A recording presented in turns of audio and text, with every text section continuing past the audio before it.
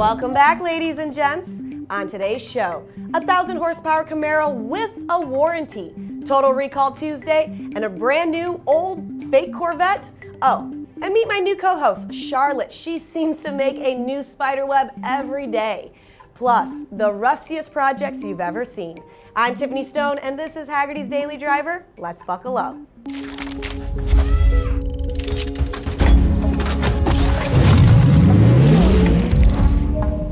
If the 750 horsepower Camaro ZL1 leaves you bored, well, special vehicle engineering might have the answer.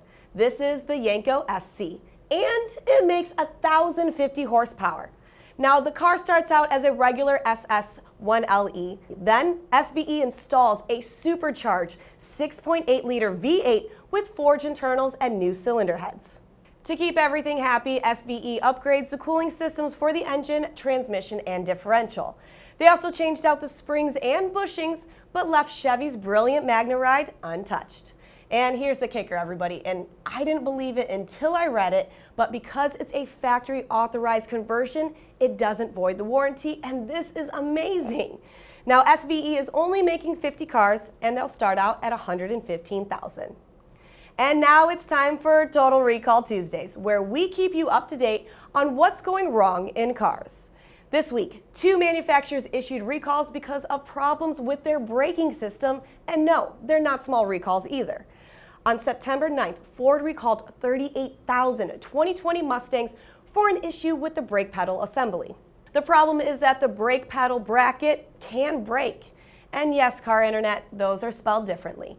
Now, GM is having issues as well. According to Corvette Action Center, a problem with the brake sensor has forced GM to recall not just one of its models, but several. Now, the problem affects the Corvette, the Cadillac CT4, CT5, XT4, Buick Encore GX, and the 2021 Trailblazer. Ouch, GM. But hey, in other news, Chinese car companies have been caught borrowing designs from manufacturers before. Patent intelligence company Inquartech put some amazing examples on their website, like why buy a McLaren when you can get this thing?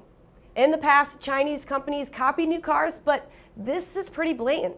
No, that's not a 1958 Corvette. That's the brand new SS Dolphin by Songsan Motors. Did they copy the Corvette? Well, let's take a look at their homepage. Well, look at that. Pictures of Tom Cruise and George Clooney driving a Corvette? Nothing suspicious here, guys. Now, it's powered by a 1.5-liter hybrid powertrain, so compared to a real Corvette, it should be quite boring. And you guys all know that imitation is the highest form of flattery, but copying is just wrong, and this is probably considered stealing. Coming up, a project car that aims to answer the question, how much rust is too much? But first, check out this old Corvette ad. Wait, or is that the new SS Dolphin? The Stingray has a chassis and suspension system years ahead of contemporary sedans. Bold and... Charlotte, your spiderweb was so huge. Are you ever going to come back? I was only gone for one day, Charlotte.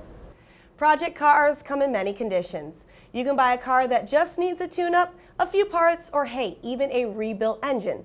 But one thing most hobbyists try to do, avoid rust at all costs. It's not only expensive to repair, but the rust nibbles away at your car like the venom from a brown recluse spider. And Charlotte, we're not talking about you, so it's okay.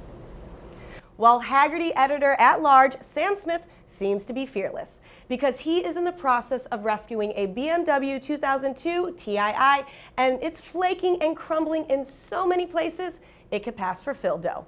Sam, of course, is documenting the whole process in a series of articles on Hagerty.com explaining why he would take on such a challenge. He bought it for $1,800, which I know some of you might think that's just too much, but some cars just hit you right in the feels. Now, Sam has owned a number of BMW coupes. He's raced them, fixed them, and seen the country through their upright glass. And although there's chunks of subframe, fender, and floor holes that are large enough to pass as doors, he and some friends are determined to make it roadworthy. Now, we don't know what Sam's car will look like when it's done, but hey, that's okay. Because his stories should be a reminder that your next project shouldn't wait until you find the perfect starting point. There's a lot more incredible pictures, wise words, and giant rusty holes in his Smithology. Seriously, everyone, I can't believe he's doing this. You just have to go read it for yourself. Go to Hagerty.com or click the link below. Sam, good luck. That's it for me today, but I'll be back tomorrow with more car news, hopefully no rust. But until then, keep driving.